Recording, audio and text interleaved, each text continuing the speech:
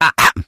Greetings, Earthlings. I am Dr. Isaac Kleiner, a former or future Black Mesa scientist and a resistance leader. I have been studying interdimensional travel and teleportation for many years, but nothing prepared me for this remarkable discovery. This turnaround shows a fascinating specimen of an unknown origin. It appears to be a hybrid of a dragon and a ball with remarkable features such as large eyes, a massive mouth, soft teeth, horns, wings, legs, and a tail. It is simply adorable. I have never seen anything like it before.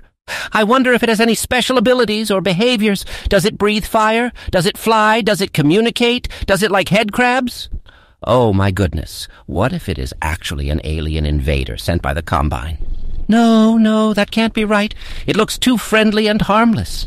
I must study this creature further. Perhaps I can find a way to teleport it to my lab and observe it more closely. Or better yet, maybe I can convince Gordon Freeman to bring it along on his next mission. He could use some company after all. Hold on before I go. How you like this, bitches? The Ball Dragon's Adventure? Once upon a time, there was a ball dragon named Bally who lived in a forest with his family.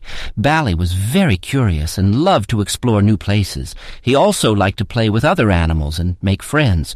One day, Bally decided to go on an adventure by himself. He flew out of his nest and soared over the trees looking for something interesting. He saw a river sparkling in the sun, a mountain covered with snow, and a village full of people.